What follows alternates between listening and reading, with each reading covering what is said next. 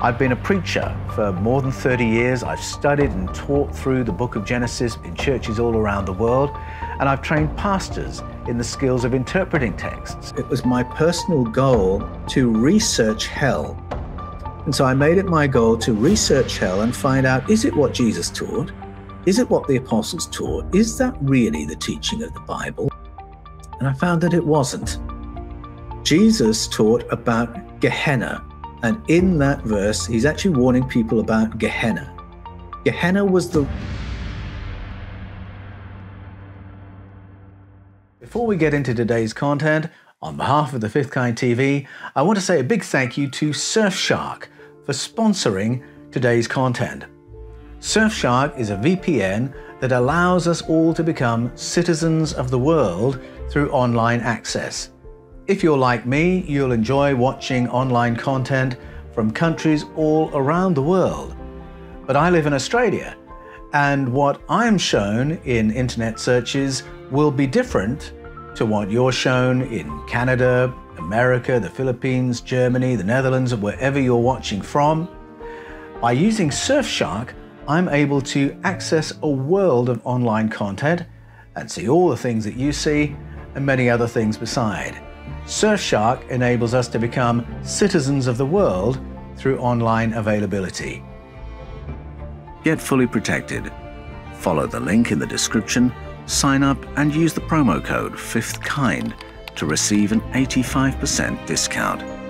Plus, you'll get 3 months for free.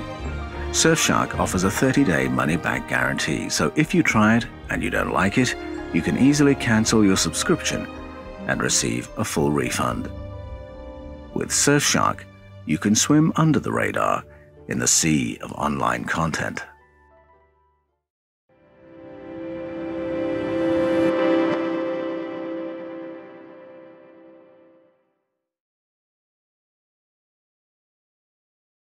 What is your take on the verses where Jesus says it is better to pluck out your eye than risk hell?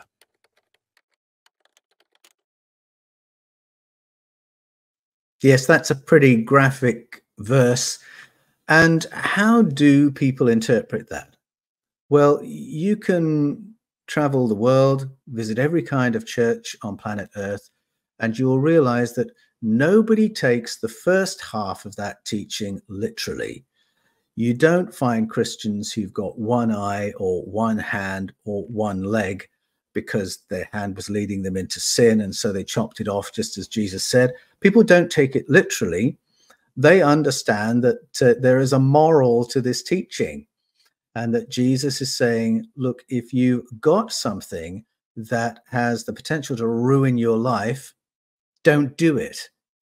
If there's some vulnerability you have that stands to ruin your family, ruin your soul, don't do it.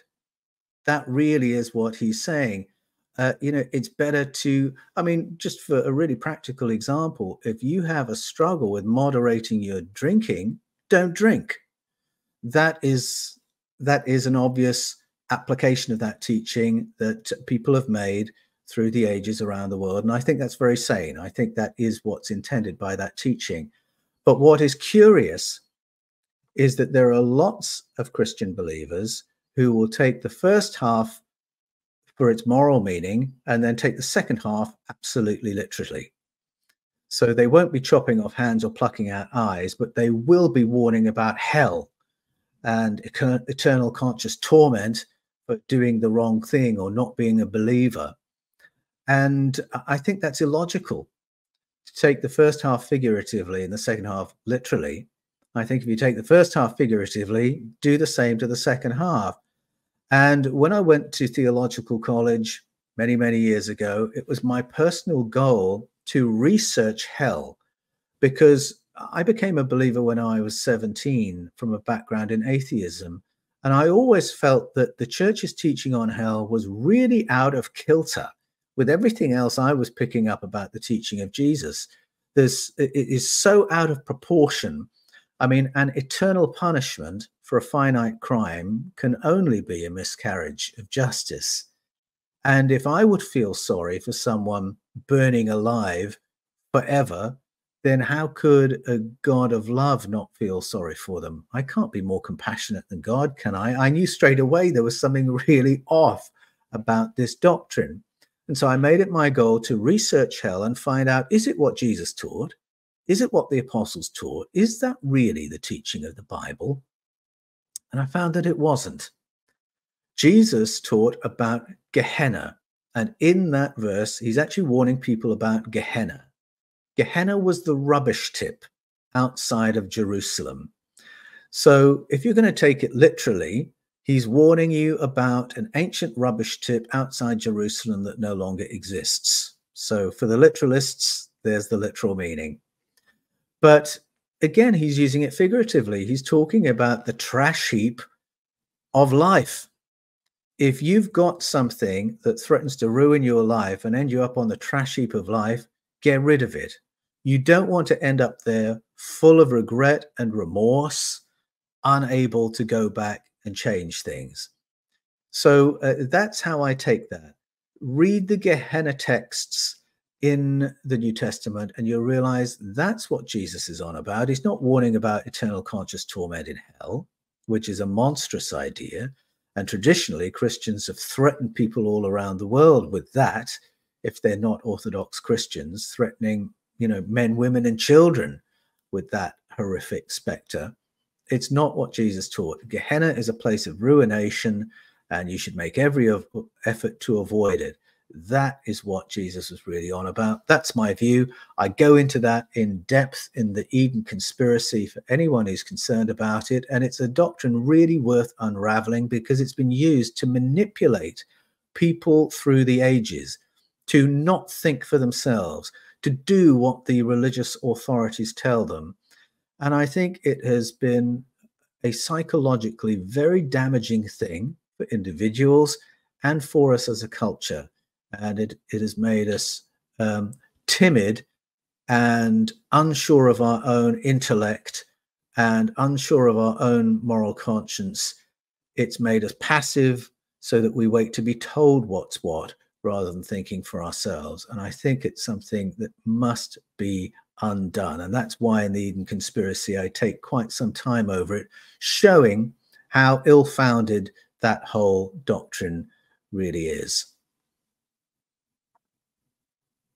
The miracles of Jesus, how did he do that? Was it just made up stories? Did Jesus really have the ability? Thank you, Paul. That's a great question. I have come to the view that in the Gospels, we have quite a cocktail of story. Some of the stories told about Jesus are very recognizable to people who study world religions or classical literature.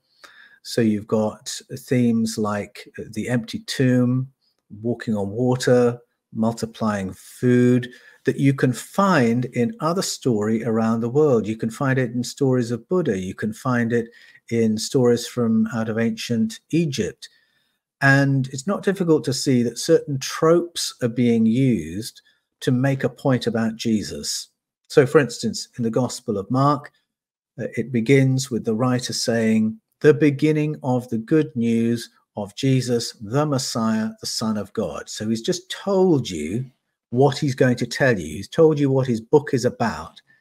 And at the end of the Gospel of Mark, there's this empty tomb, which is a trope used in classical literature to say that the character is now among the gods. The character has now proven divine. And so that trope is used to make the theological point announced at the beginning of the book.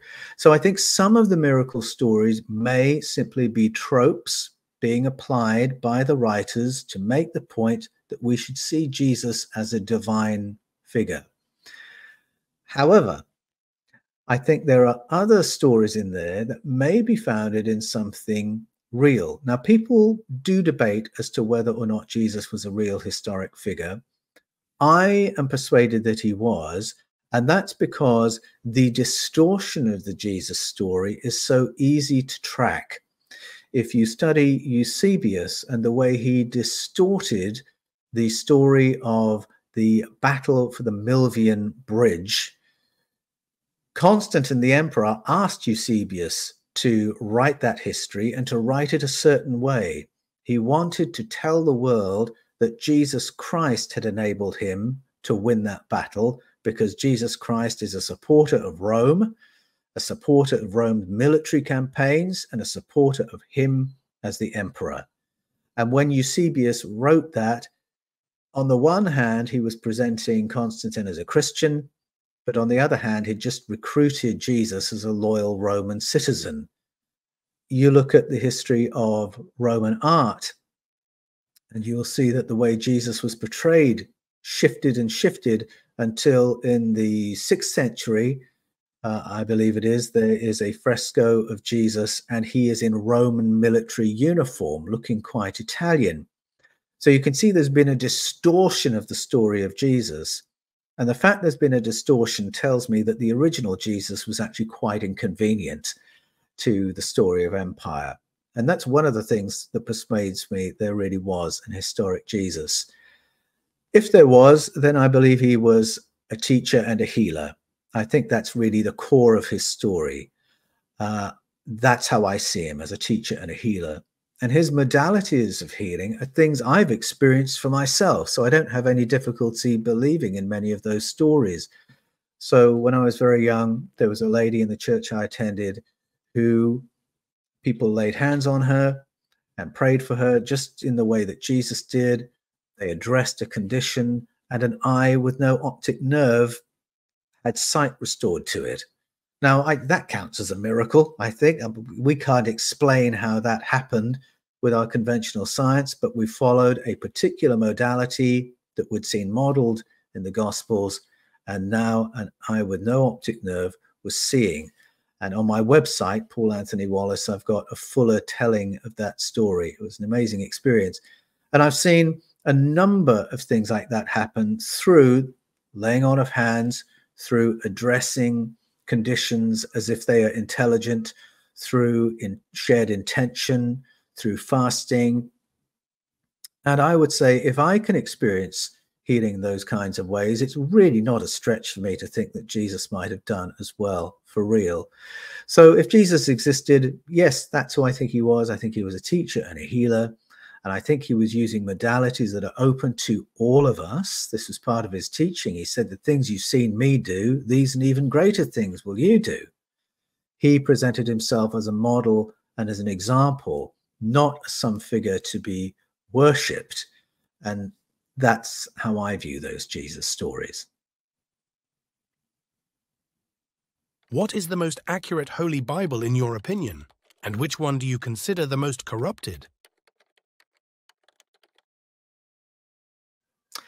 Oh, the most corrupted. Well, that's a good question. I'll have to have a think about that.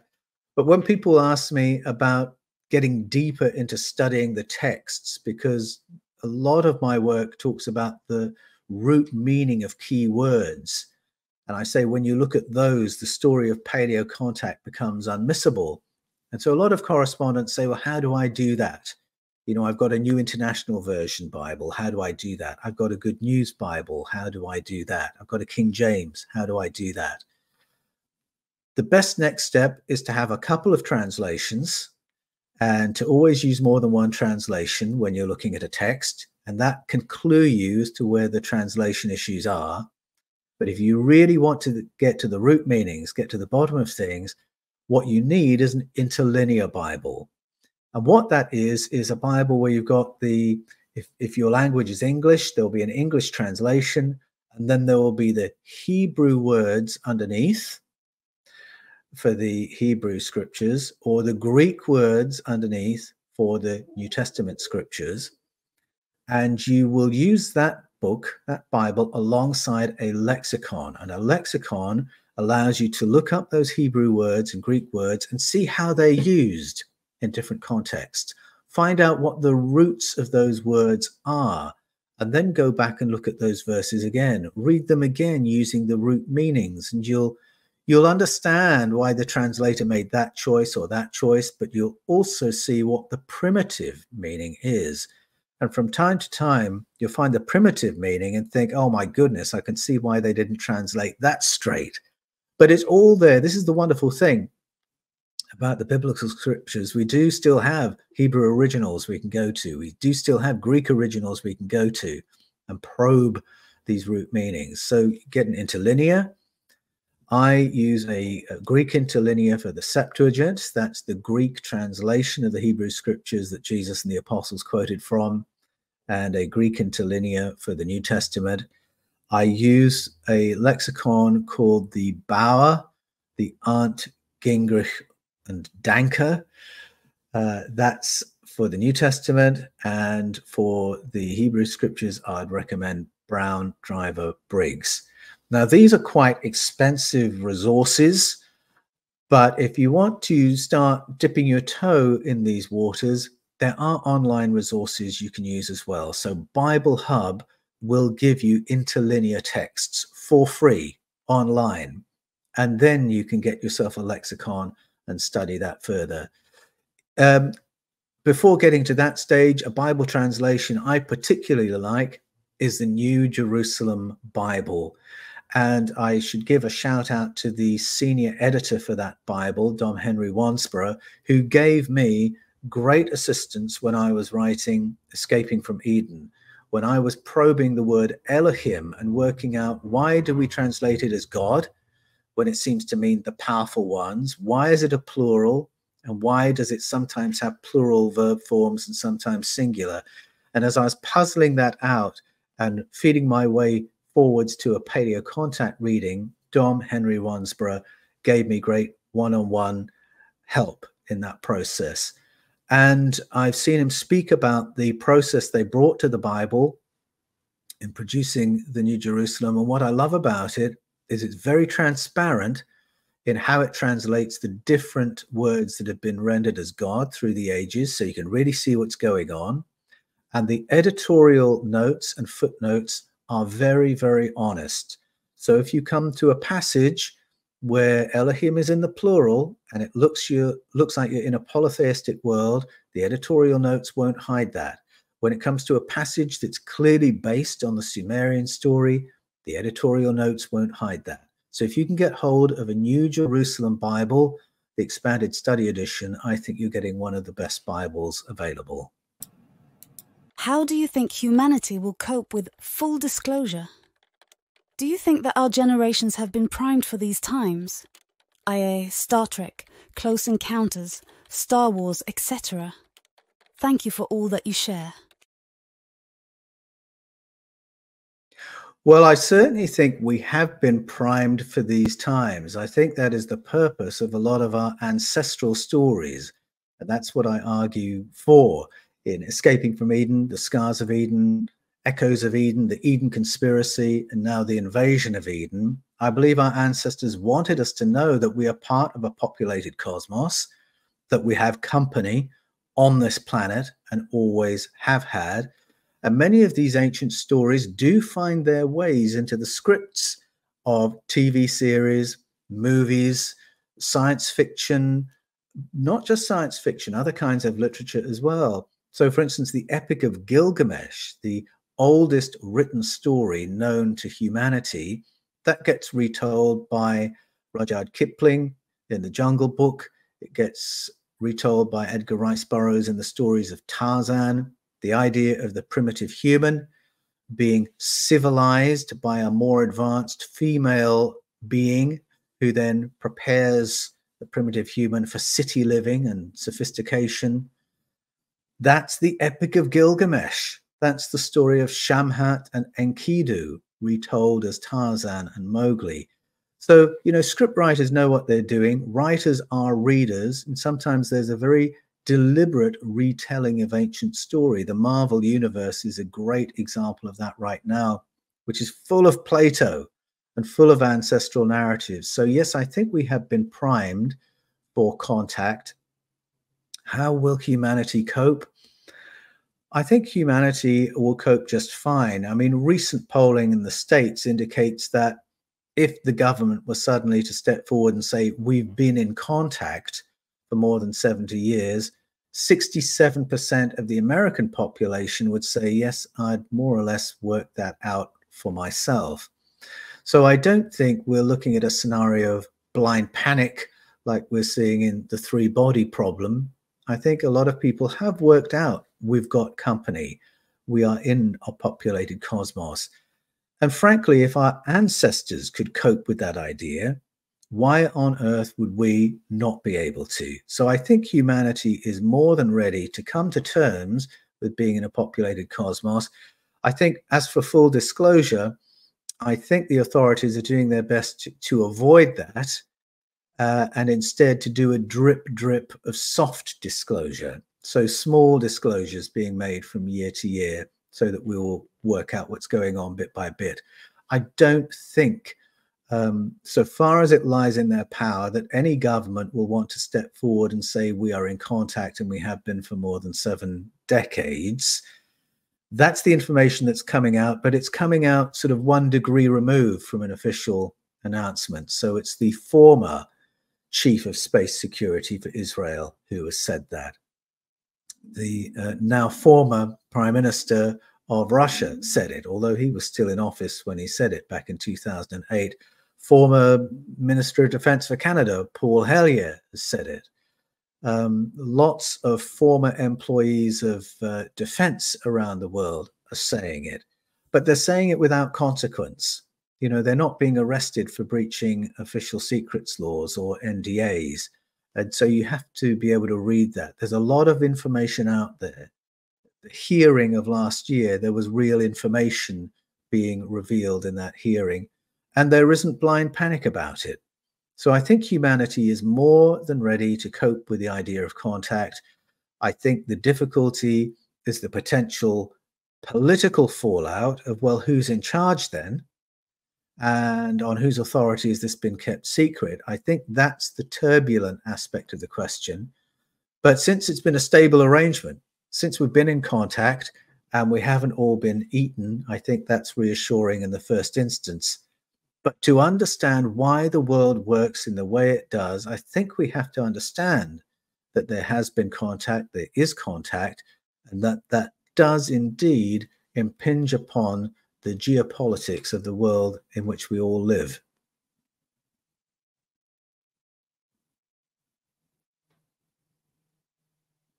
Hi, thank you for sharing your research with the world. I look forward to your next video.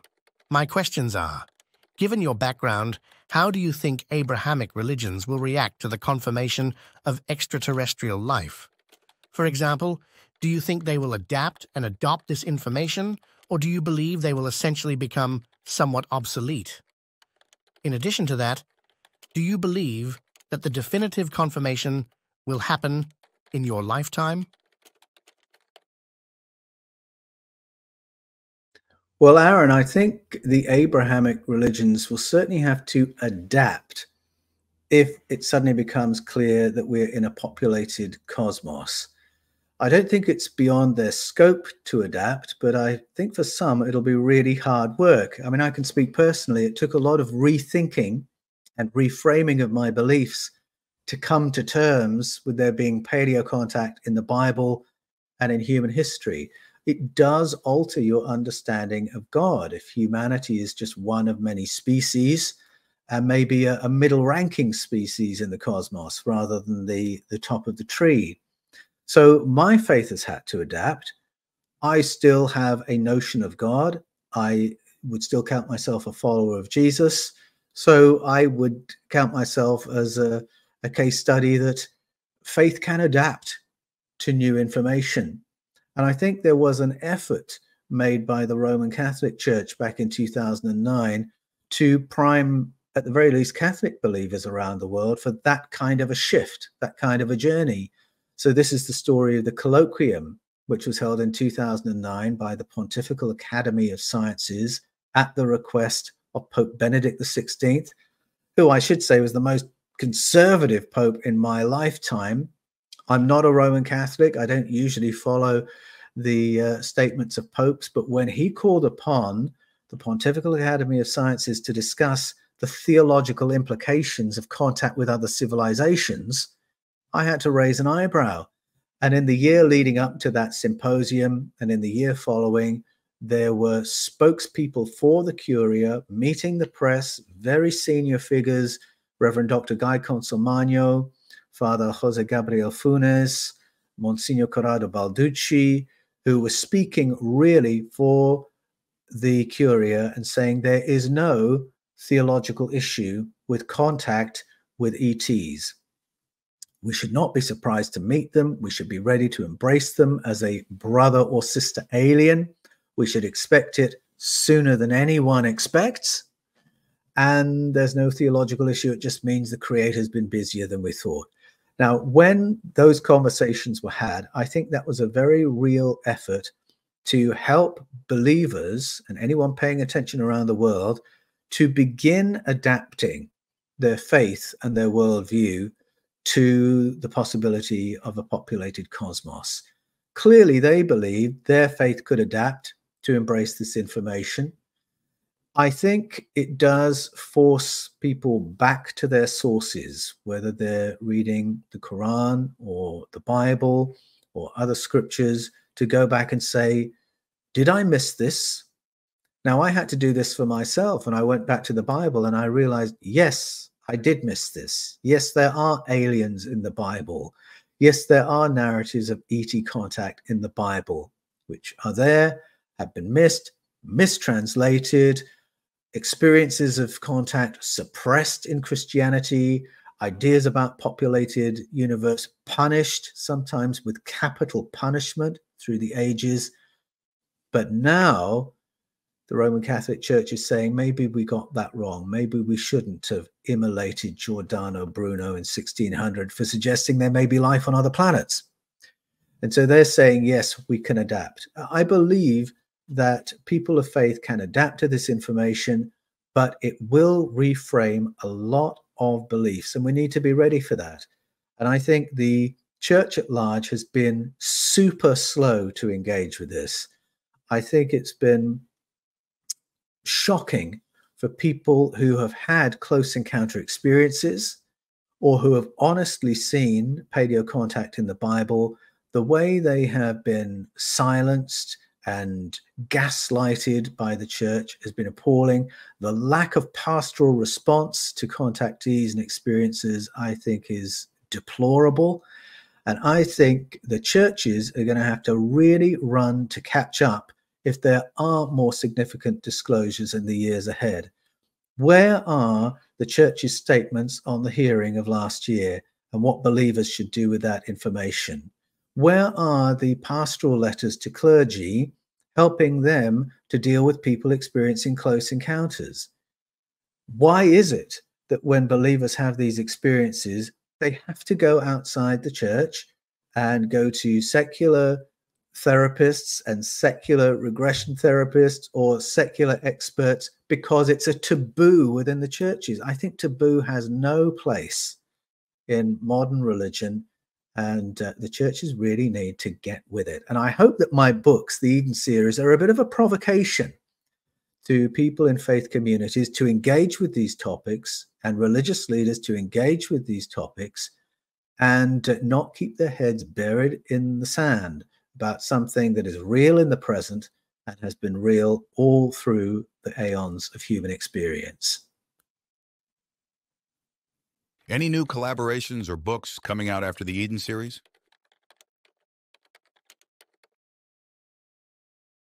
After the Eden series. Well, the Eden series has a bit more life in it yet. I do have another book in the pipeline. I'm pretty sure Eden is going to be somewhere in the title, and it will be flowing from a collaboration. So the Eden Conspiracy really flowed from my collaboration with Mauro Bellino, which you can watch on The Fifth Kind.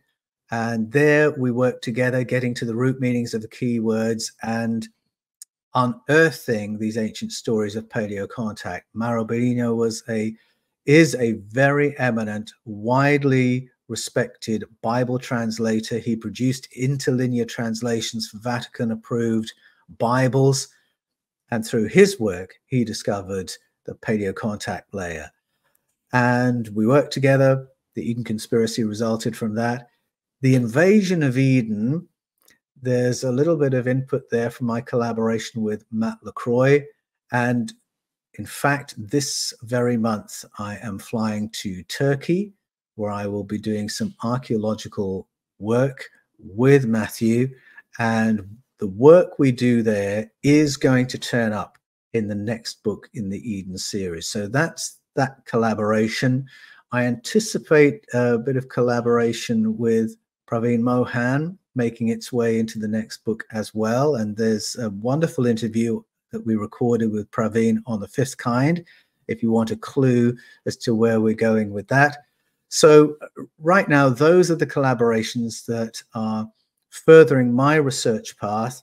And yes, that will always translate into books because I can't help but share the journey. And how far that will take the Eden series, well, watch this space. If you enjoy our content here on Fifth Kind TV and would like to support our work, please would you consider subscribing to our new website, fifthkind.tv. Here we will have our full catalogue of material along with exclusive access to interviews and documentary content. Sign up today, become part of the community, become part of the conversation. Thank you so much for your support, and I'll see you there.